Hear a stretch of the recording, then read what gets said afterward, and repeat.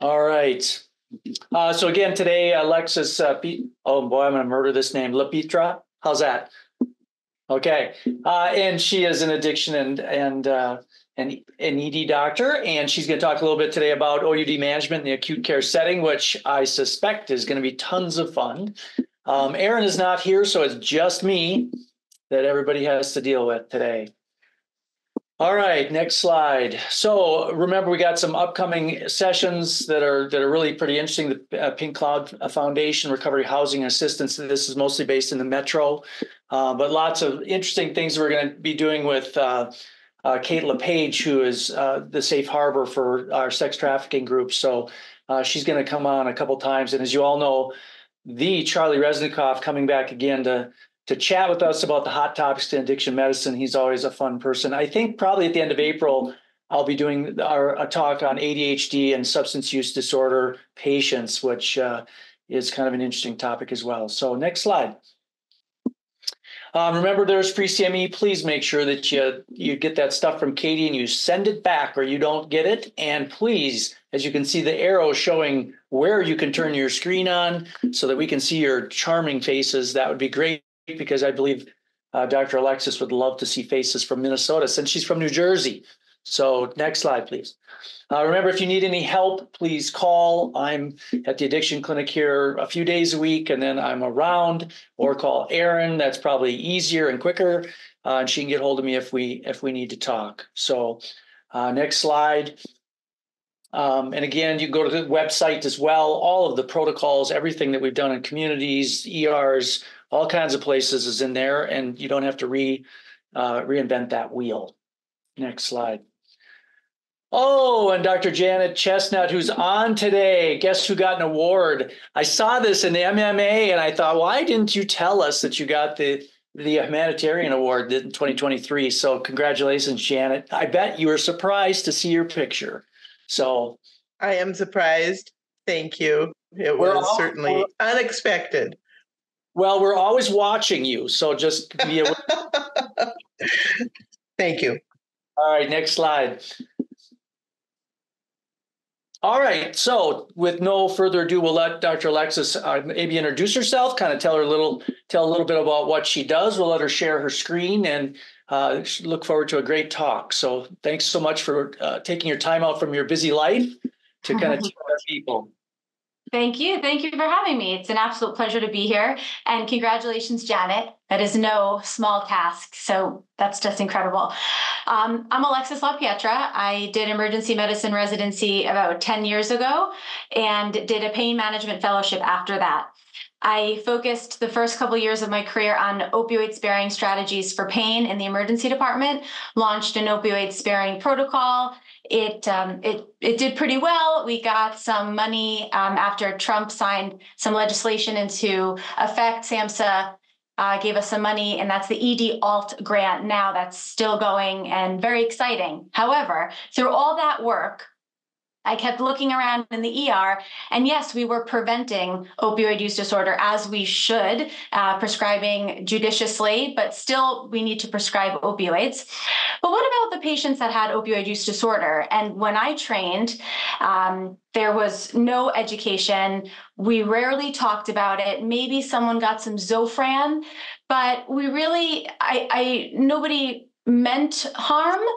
But there certainly was harm, and folks did not get the care they need. So the previous system I worked in, we launched ED buprenorphine in around 2018, and we launched it inpatient around 2020, 2021.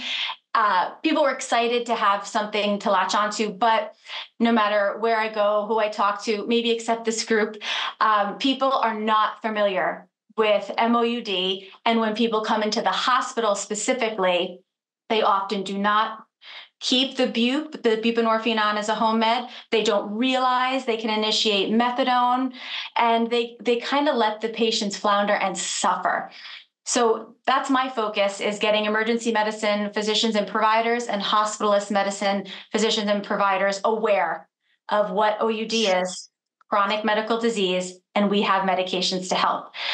So we know the trajectory of this patient population. We know that I should probably add that I'm addiction boarded also. I mean, just for fun. We know that the patients come in and they come out. They come in and they come out. And in emergency medicine and acute care, when people come in and they have an acute exacerbation of a chronic disease, there's high mortality associated with it. We keep them in the hospital. We provide them medication. We make sure that there's very little chance they'll come back. The goal is health, staying out of the ED, staying out of the hospital, and living their best life. But this OUD population clearly has a very high mortality, and we're looking in the eyes of OUD patients who have a chance of death 7.5% at 1 year when they receive naloxone, and we're giving them a piece of paper and, kind of saying good luck. So to know that this group has such a high mortality is the number one thing for us to remember, because in emergency medicine and acute care, if they're not actively dying, if they're not a STEMI, they're not a stroke, they're not a bad asthma exacerbation, our bar is different than other physicians in terms of what excites us or gets us worried. In emergency medicine, it's the really heavy stuff that gets everybody running to bedside. It's the really high mortality things that get everybody excited. But this is a very high mortality condition.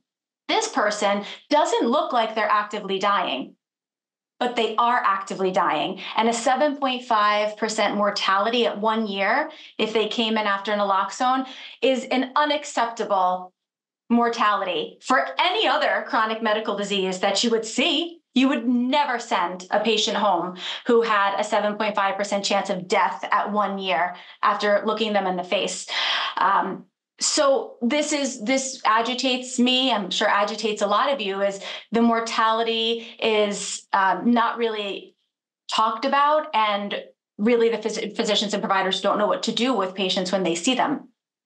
We know that MOUD is a very important intervention. And we know that if we can get folks started on MOUD when they're in the ED or the acute care setting, we can take all that mortality and drive it down to almost that of the general population.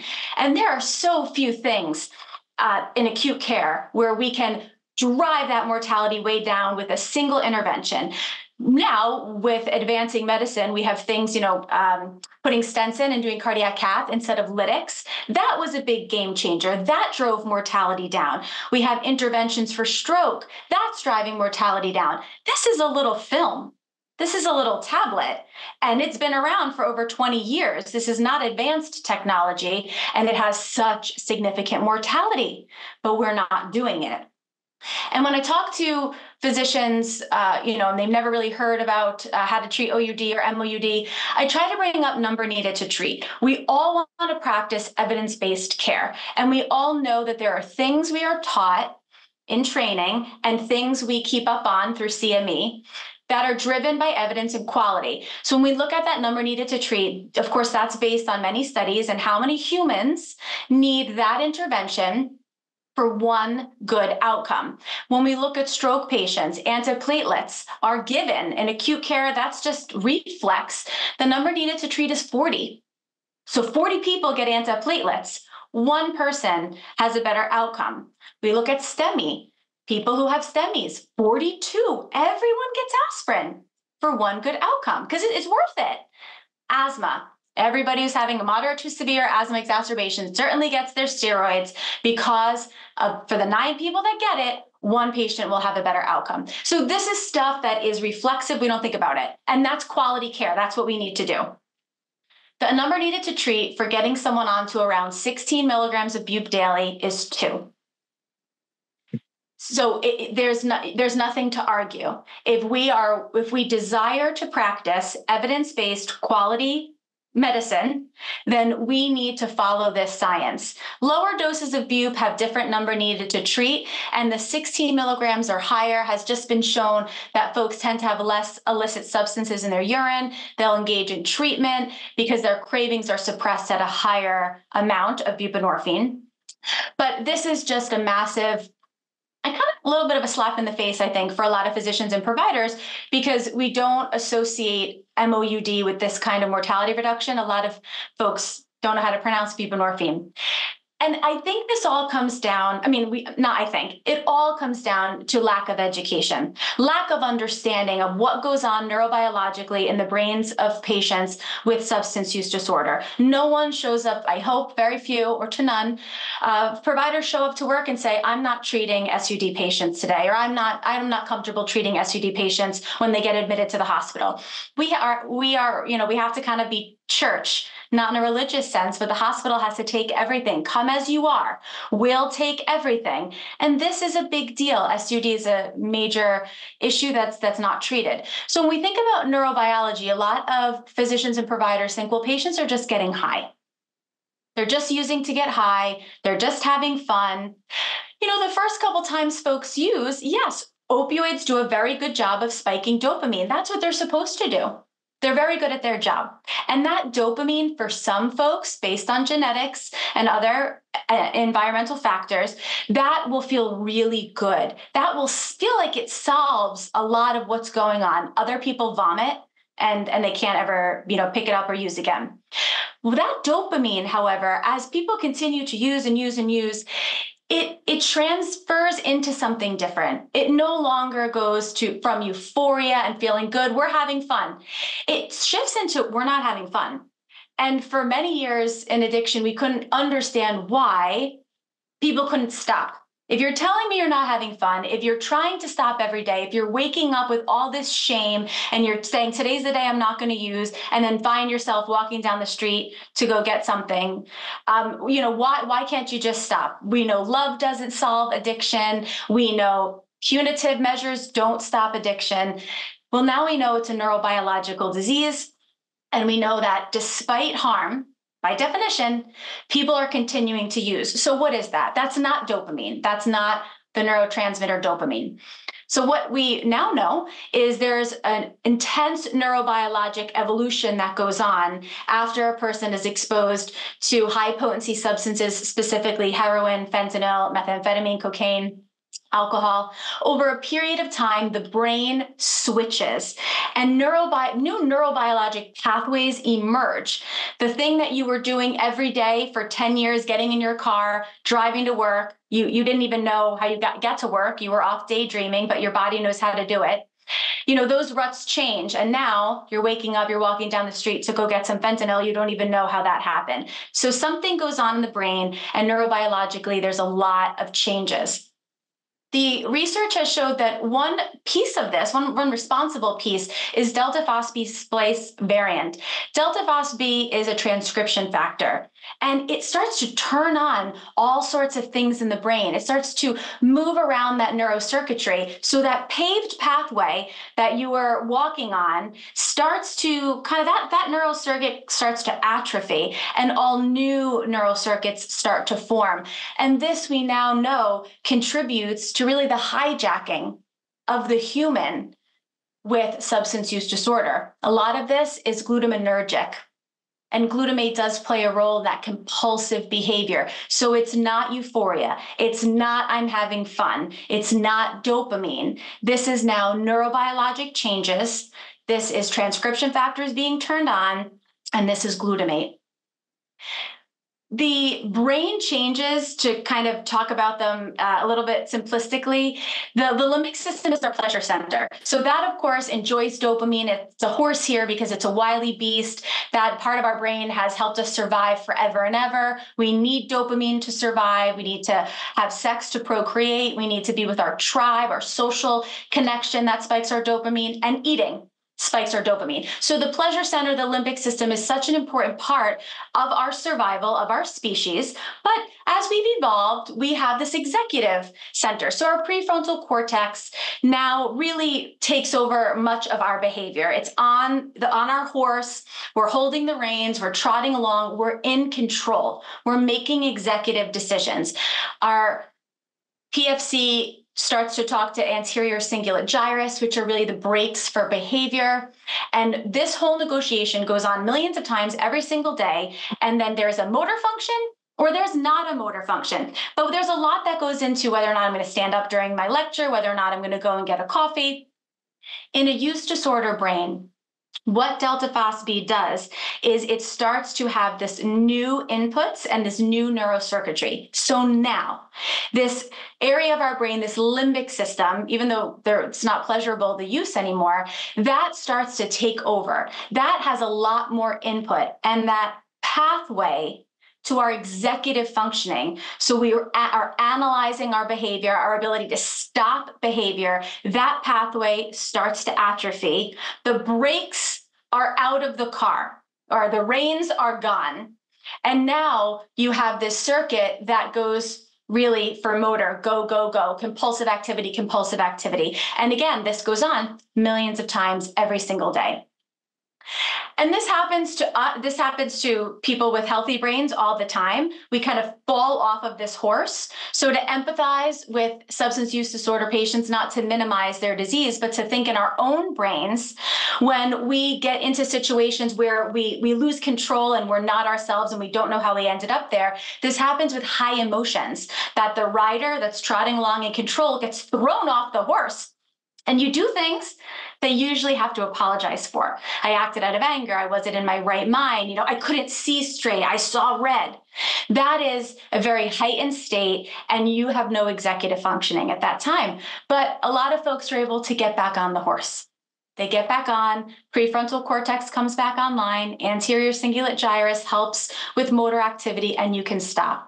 Substance use disorder patients are frequently off the horse, and they're in these neurobiologic ruts that they cannot get out of, despite the strong desire to do so. For opioids specifically, the locus coeruleus plays another really big role, and this may be what we see more of in the emergency department and the acute care setting. This has to do with the physiologic withdrawal. So that tiny little locus coeruleus in the brainstem is our fight or flight area, and this has a lot of mu receptors around it. And we have an activation of fight or flight when we have opioids in the system. So really, when people are using every day, there's not that adrenergic surge. Things are kind of, more calm. But when opioids cease to be in the bloodstream, the locus coeruleus is not happy. And that is the sympathomimetic pathway that you see all the adrenergic surge, the hypertension, the tachycardia, the agitation, all of that is physiologic from the brainstem. And if you speak to people in recovery, it's not fatal. It is horrible to go through. It is horrible. There is panic, sheer panic, suicidal ideation, and physical pain. Every time someone goes through withdrawal, there's a new heightened pain, and that comes from other parts of the brain. Each withdrawal is more and more and more painful. So you're in the hospital.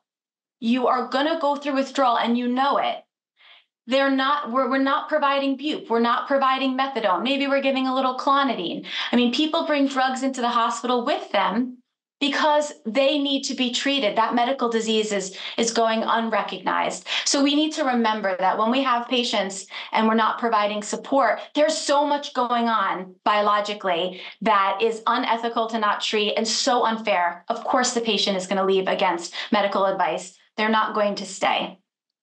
And the last piece that I feel is important for this population is the medial orbital frontal cortex, which is our social connection area. And we know a lot of folks with SUD have immense shame, and we know there is a ton of stigma.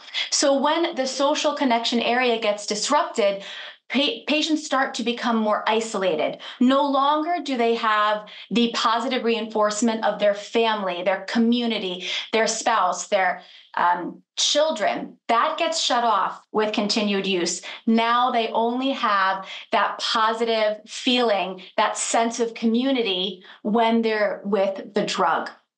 So that neurobiologic shift is huge. You're no longer going home. You're no longer seeing your children. And really the only time you feel that connection is with the drug. So you're losing all your social connection. You're losing yourself and your identity and the role you play in society, and you become very isolated. And that also causes immense shame, and that perpetuates stigma. So when we say in the ER or the acute care setting, well, you're going to be here with us for a little while, you can just stop using and you'll muscle through it.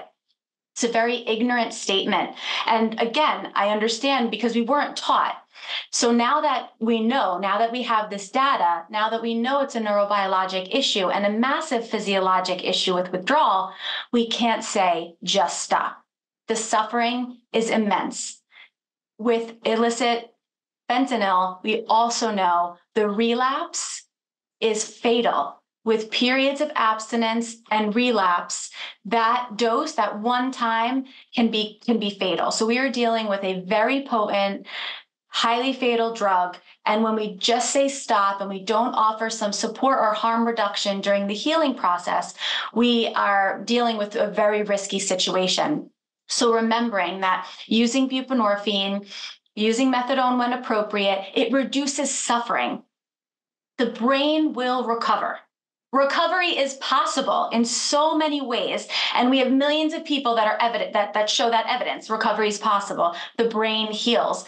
But during that acute phase of recovery, the first year or two, or sometimes much longer, the suffering is so intense. And this is what the focus should be, is protecting that patient, providing support, and reducing harm. An analogy I like to use is a broken bone. So in the ER, if you have a femur fracture because you fell off your bicycle, we would say to you, I'm sorry, Miss Smith, you have a femur fracture, but you will heal. If you stay off your bike, just say no to the bike, you will heal. And you'd say, oh, thank gosh, that's wonderful. Okay, well, now I'm ready to go. How do I get home? I don't know. Just don't go on your bike. But I have so much pain when I walk. It will heal, but not for 6 to 8 weeks. Just don't go on your bike. So when we think about the suffering that we would never allow in other populations, it's very alarming to think of what we allow in substance use disorder. For the femur fracture, there's no question that people would not provide crutches. You're not going to ride your bike anymore. You know that. You're going to heal. You know that. But you are in for a long 6 to 8 weeks of suffering. And how are we supporting that human being during that healing process? What we advocate for in acute care is Suboxone, Subutex, any buprenorphine product. Buprenorphine comes in many different formulations. A lot of the folks that I deal with prefer the film, which means we're providing the buprenorphine and naloxone combo product. We only have the mono product available in tablets. We, of course, have the combo available in tablets as well. But tucking that film in, having it dissolve quickly, especially in the ER or on the floor, getting them fast relief is important. So I let providers know, I don't care which formulation patients want, but typically that film just dissolves easier. They can't tolerate it, we can switch them over to film. The naloxone doesn't matter. Naloxone is an abuse deterrent. I don't know why we don't have abuse deterrents in our OxyContin, but there it is in buprenorphine for no good reason. And it's inert. When dissolved and absorbed sublingually, the naloxone plays very little role. Sometimes it affects some people long-term, but for acute care, we need them to feel better. We need them to get the film. We need it to dissolve. And so we do so much in acute care that's so dangerous, but we're comfortable with that danger because we did it in residency and we've done it as attendings, and it just becomes part of who we are. We're physicians, we're providers. We engage with risky medical issues all the time, but we're afraid of buprenorphine. The X waiver didn't help. They kind of shrouded it in mystery for a lot of folks. Like, I'm an ER doctor. I paralyze people. I intubate people. I put tubes into people's chests. I crack chests open and massage the heart. But I never gave buprenorphine, nor did I know how to pronounce buprenorphine. So as physicians and providers, what we do is scary.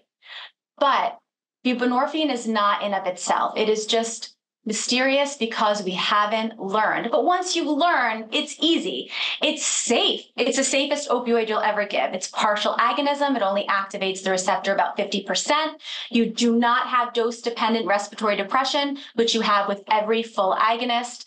There's not massive spikes of dopamine, so people tend to not have gross euphoria.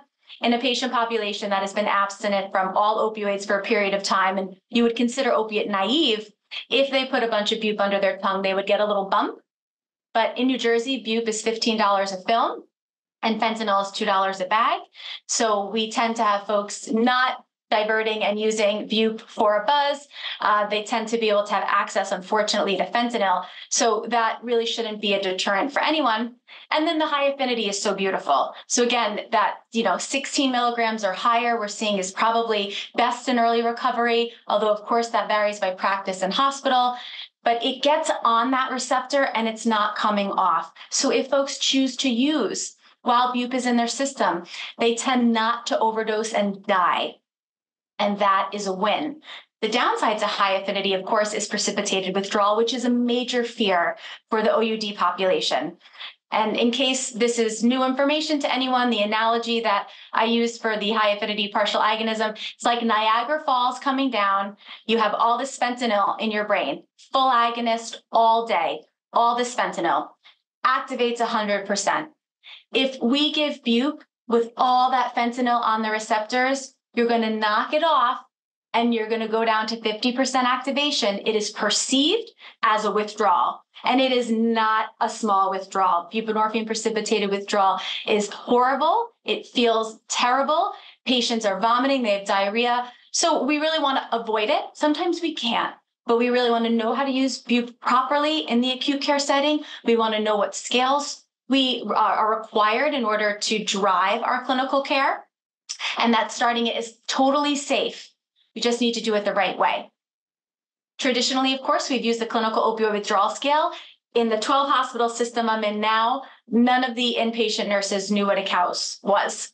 They know what CWA is, and that's good. We need to know about CWA. But opioids have been around, I think, longer than alcohol. And so we should really know what a COWS is. So this is a huge system issue. It's not only providers, it's pharmacy, it's IT, it's nursing, it's everyone. So getting these scales into the EMR, printing them out on paper, whatever we need, we have to help folks understand that we have a scale. We have our glucometer, and we titrate insulin. I don't care how much insulin a patient needs. I want to make sure that they're feeling better and their numbers are better. And when we use the COWS score, it's not perfect. It has a lot of subjectivity, but it certainly allows us a starting point and then a delta for a change, so we can use it to track. Ideally with fentanyl, we are really looking for objective symptoms, and we are also trying to have that patient be about 24 hours from last use if we can, to make sure, again, that high potency lipophilic fentanyl is out. So Kurt told me that you guys definitely have fentanyl all around. We know it's caused issues. We know patients precipitate more so than with heroin, which is water soluble. And it's really become very frustrating for patients, become a barrier to getting them on safe buprenorphine that's prescribed. They don't have to go every day to an OTP. Bupe is nice, can be integrated into family medicine, frustrating for physicians as well. In the acute care setting, the conversation has to change. So when folks are in the ER, it's not, well, you're not in withdrawal, I can't help you. No. If you had someone with a medical issue and you happen to get a CMP and their blood sugar was 590, you would not let them go. You would say, okay, well, we have a secondary issue here. It's not, well, I don't know, you don't have DKA, so I'm just going to treat you for your pneumonia. No. Once we identify a high risk condition, we have to treat it. So if patients come in for abscesses, for fractures, for whatever, and we find out through screening, disclosure, conversation that they have OUD, that initiates a secondary conversation. I want to help you. Here are some options for you. We could talk about methadone pros and cons. We could talk about Bupe pros and cons. You may not need it right now in the ER. Let's talk about when you last used. This has to be normalized. When we talk about stroke, last known normal, it's drilled. This needs to be drilled too. It's okay to talk to people about their drug use they're using, and the more we keep it quiet, the more shameful it becomes. No, it's part of their chronic condition, and we're going to talk about it. And we say, either we're going to start you here now, or I'm going to give you the tools to start at home. And ideally, there would be support around that discharge with either peer recovery or outpatient community stakeholders or organizations that would be able to provide case management, et cetera. Even if there's not, even if the patient says, doc, I don't really think I'm going to use that, my practice is to still send it, because we know at 2 a.m. when something switches and that person wants to be well, their ability to get Bupe is not easy.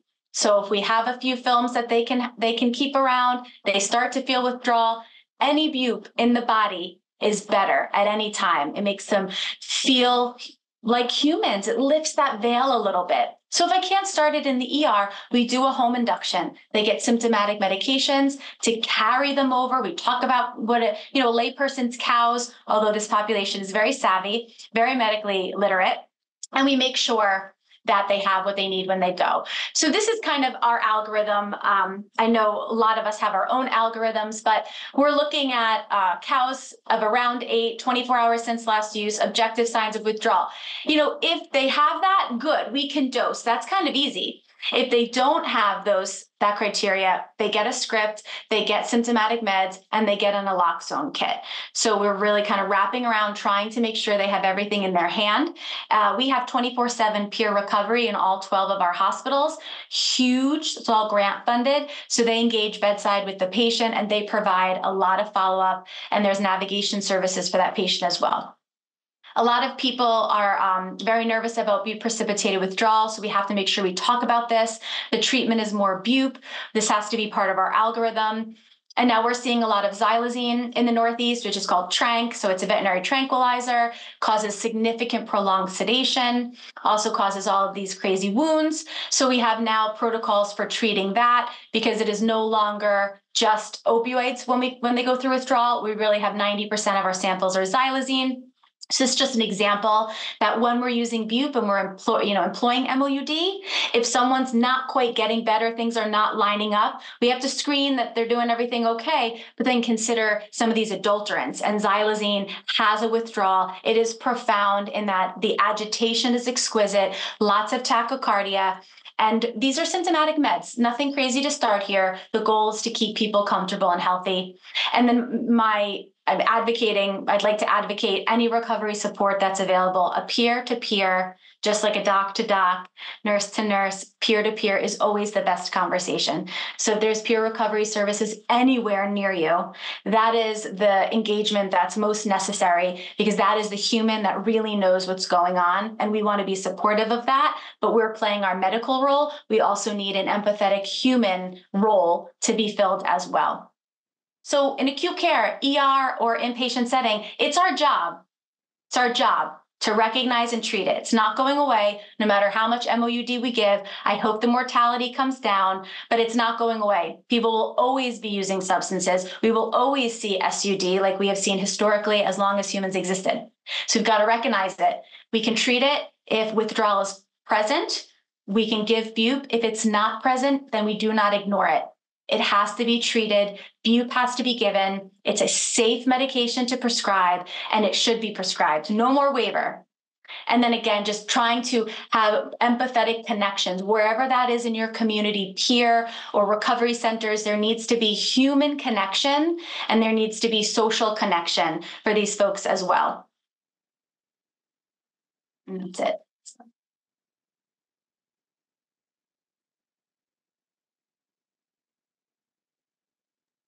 All right. I suspect we have a few questions. Anybody want to unmute and ask questions, or I will throw some of mine out there. No one has immediate questions.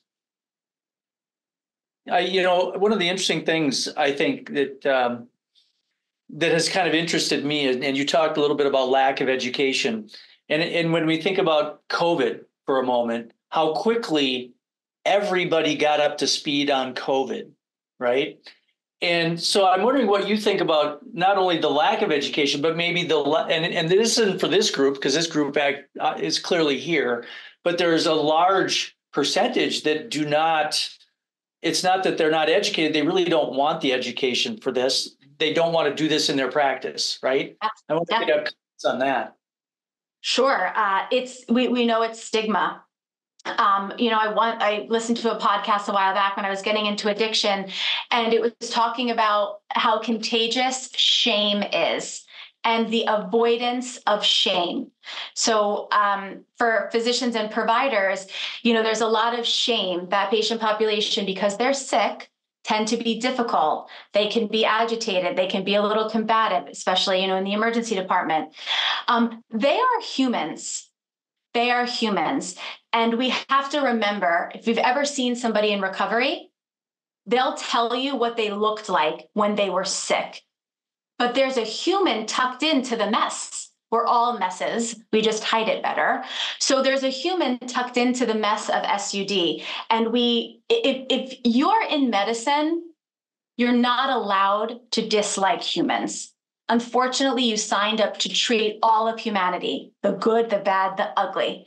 So I get a little bit frustrated. I said, guys, you're treating all of the repeat customers, all of our friendly faces who come in, DKA, non-compliant end-stage renal disease, not going in hemodialysis, and you kind of do it with a smile. We kind of joke, we high five, we know these people's names.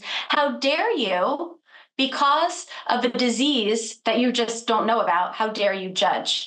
So I think it comes down to holding up a mirror for those providers and physicians so they truly understand the statement they're making when they opt out of caring for the population. And the last piece, the podcast piece, is the person was saying, from an evolutionary standpoint, when we had to rely on our community and our tribe to survive, if someone wasn't pulling their weight, if someone was sickly, if someone was, misbehaving, they kind of were left. They were left because they weren't able to advance that tribe forward. So there's this idea that we're looking at these folks like, ugh, they did it to themselves. It's their fault. They are not contributing to society. We are just going to leave them. They can figure it out.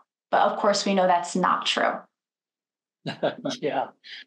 There's a question about where can I find home induction instructions, that's hard to say, to give to the patient, which there's probably a million different ways to do if you want to comment on that. Everybody's got their way, right? Yeah.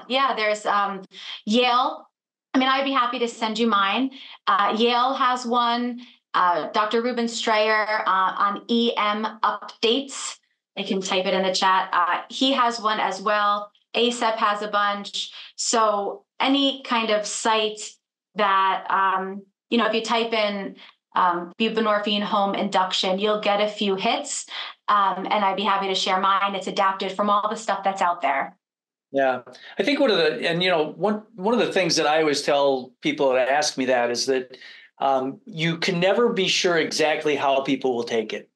And so you want your instructions to be as clear as they can be, because often I think we all think this way, more is better, right? So, and that's what happens. I get people who take too much, and despite the fact it's all been written down. So just be sure that you're very clear. But, there's so many different ways people do it. There's a question about what can we do in the field to make MAT mainstream? How do we make it mainstream? In the field of just medicine? Yes. I think what they mean. I think that it has to be, I know we've been talking about the opioid epidemic now for a long time, and I think people have a little bit of opioid epidemic fatigue. Like, we get email fatigue.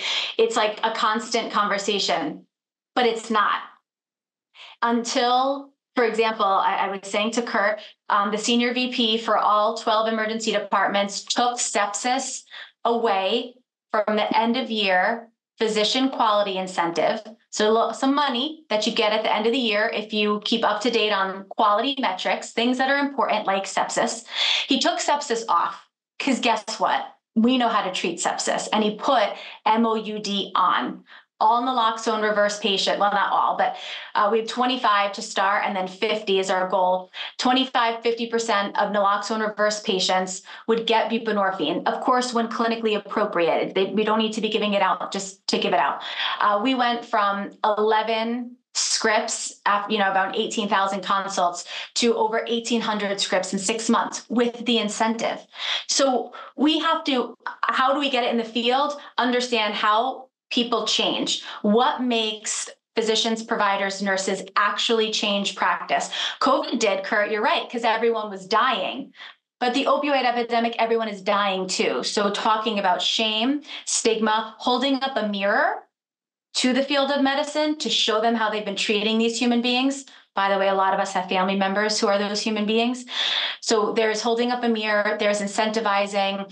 I think it just still needs to be talked about and prioritized, from the top down of every healthcare system or, managing team in ambulatory, and from our professional societies. But I think, I don't know, incentives seem to work.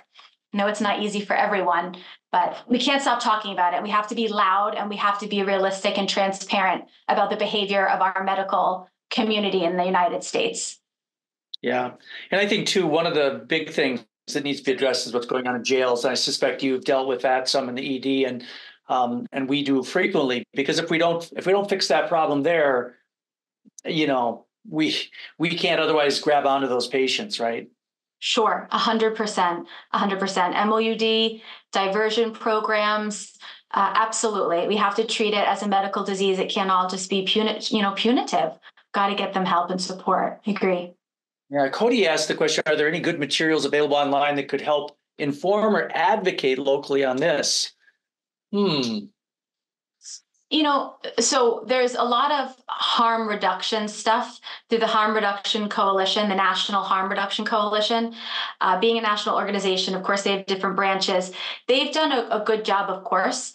How do we get harm reduction discussions into practice, into our community? And I believe, MOUD is a harm reduction intervention.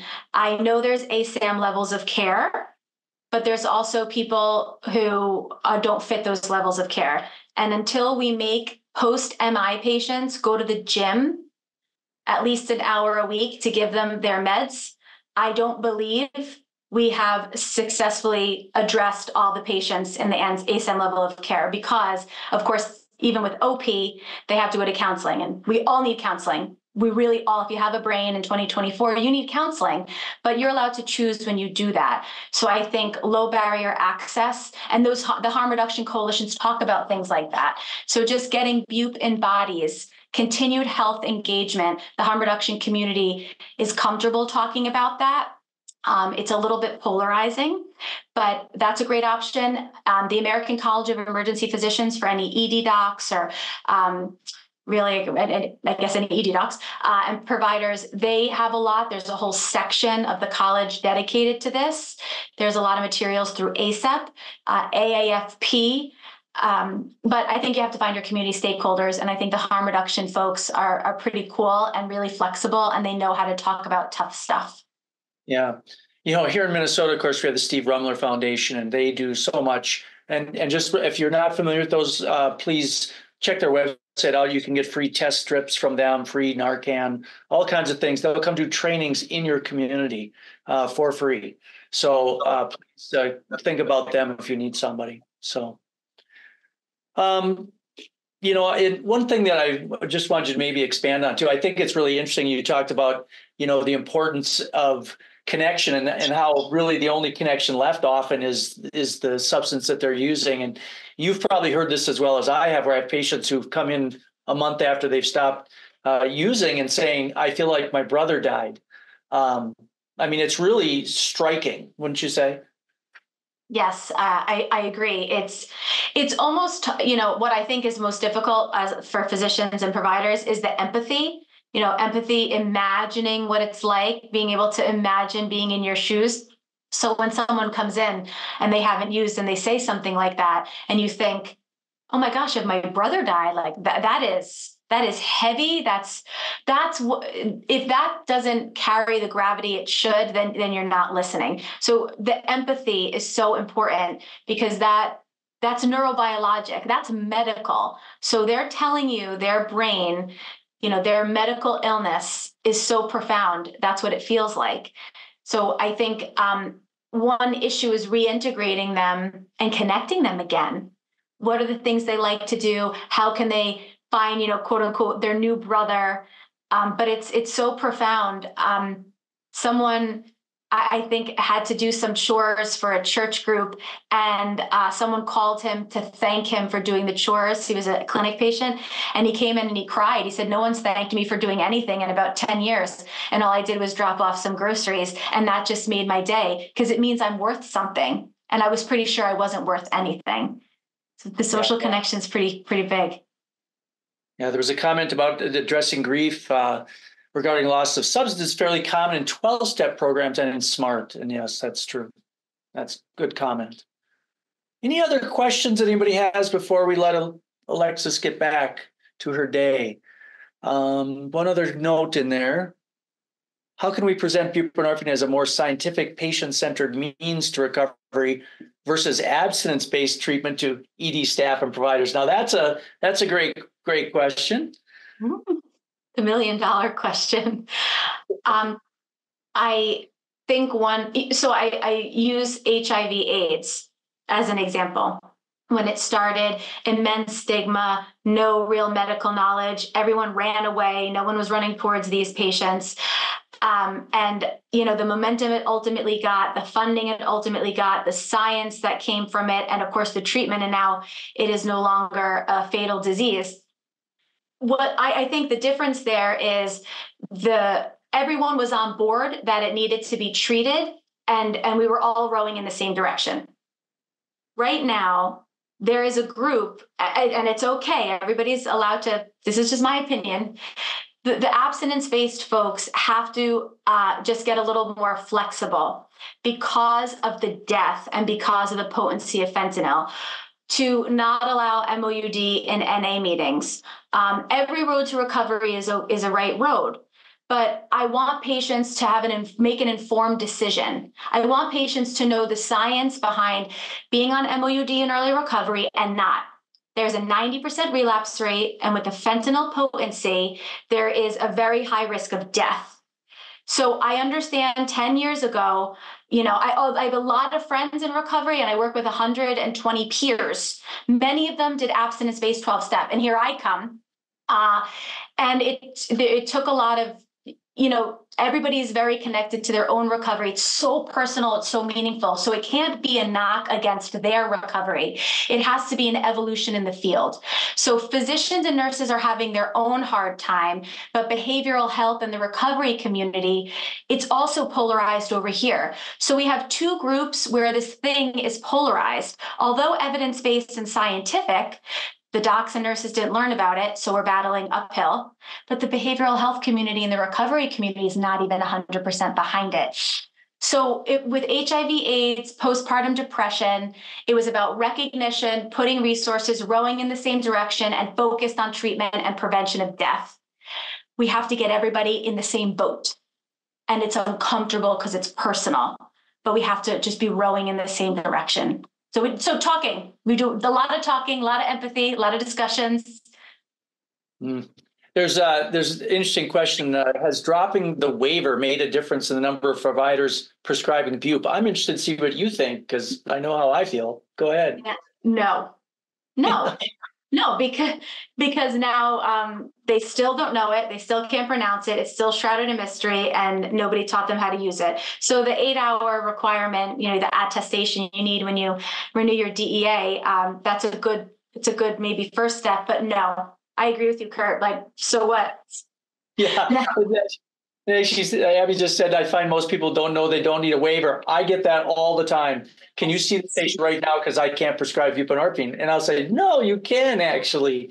And I'm going to tell you how to do it right here. I got you on the phone. So if you call me with the patient, I'm going to teach you how to do it right there. So that is a big thing. And I do think we've had more people prescribe it, but they have not. A lot of them are doing it without the education, right? They especially with fentanyl, it's been kind of dicey. Absolutely. Yeah. And I don't know if you want to comment on like the more low dose and macro dosing. And I, depending on the situation, will do either. But people are pretty afraid of doing a macro dose in a clinic. I'm fortunate to have a place where I can pre-medicate people with things and do all this, but most people don't. And so, they're like, well, I can't do it in my clinic. It just won't work. Oh, well, so I'm macro dose all day and all night. So Andrew Herring and I, he's been doing it longer than I, but when we started talking about this so many years ago at ASAP, we know that it was these small doses. And so happy that he put some research out there that the 16 milligram loading dose, no issue. It's like, why would we not want to get this person feeling better quicker? Partial agonism, get it on as many receptors as possible. What is the harm? There's studies that show up to 96 milligrams in a single dose. Not that we're going to do that. And there weren't great studies, but there were studies where human beings got 96 milligrams, in a dose, and there's a little hypotension in one, and someone vomited in the other. So, and so not to be flippant, but in the acute care setting, you have no excuse not to macrodose because they're there with you and they're monitored. In the outpatient setting, I find patients don't want to do the prolonged microdosing. They kind of want to get it over with, but it's hard to get to that point. I also explain lower doses, that's where you precipitate. So, we got to get over the precipitation percent occupancy and we got to get over into the treatment. So if we give 4 or 8, there's a chance that we flick off just enough fentanyl to precipitate. But if we give 16, we land on the other side and we don't precipitate. And what is the harm? What is the harm? Can't overdose, can't become apneic. You don't have euphoria or buzz if they're actively using. Yeah. No.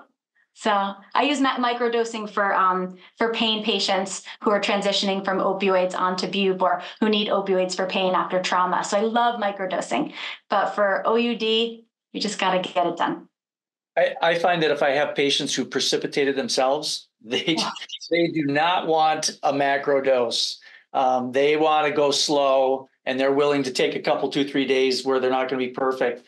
But and you see that with some frequency where they take a buddy's, 4 and, here we go. So, oh, it's terrible. And that's why it's case by case. Totally. We got a patient centered. Yep. All right. Any other questions? Lowest cow score to macro dose. Interesting question. I'm just going to let you have that one. We were I was just on an ASIP call with Gail D'Onofrio and Andrew and Strayer and a lot of these leaders because we want to put out a guide on this. And there were 10 of us on the call and there were 10 different cow scores. And, Scott Weiner, he had said, we want to make this easy. We're telling everybody it's easy, but then you get 10 people on a call and none of us agree, which that messaging means it's hard. So the lowest cow score is another $1 million question. What we know is that the cow score is not perfect. There's a lot of subjectivity. Fentanyl is lipophilic and lingers. So we know the longer we can wait, the better. And we know we really need objective signs. So a cows of 8 may not have objective signs. Cows of 12, 13, 14. So I don't use the cows as much anymore as I look for objective signs. And the subjective stuff I treat symptomatically. So that's my practice. It's honestly, you just take the words right out of my mouth because I do think every patient situation is so different. When they last used, how many of these fake Percocet are they taking? Are they using powder or not? Are they on a benzo? What do their pupils look like? And so for me, it's always their pupils and their pulse. And then I kind of go, it doesn't surprise me that you had 10 people with 10 different cows because, people will call me and they'll say, well, they have a cows of 12. And I say, well, what do their pupils look like? What's their pulse? And man, I love it if they say their pulse is 110. I mean, that just makes my day. And so I do think everybody's looking for that one thing. And I think there will be that one thing that, you're working on to put out. But we always have to ask a lot of questions, really. Clinical judgment. I know we love algorithms. And when we're learning new things, we just devour algorithms as with COVID, follow for all the Paxlovid and everything. But unfortunately, humans don't follow algorithms. So I'll say, I'll give you a little guidance, but you got to have a little clinical gestalt. And I love your pulse and pupils with the alliteration there, because people can remember that, Kurt. So I'm going to steal that. Pulse and pupils. I say that in my clinic every day. I just know what their pulse and their pupils are. Just, And then my first question to them is, are you taking a benzo or did you use meth? What else did you use that could make your pupils a little confusing to me? So it is. It's very interesting. It's fun. This is the best job in the world. Amen. I agree. Yeah.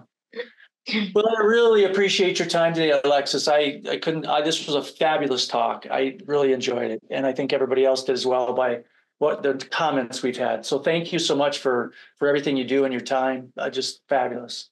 Oh, thanks guys for the venue and the forum and letting me squawk and feeling in good company. So I appreciate it. All right.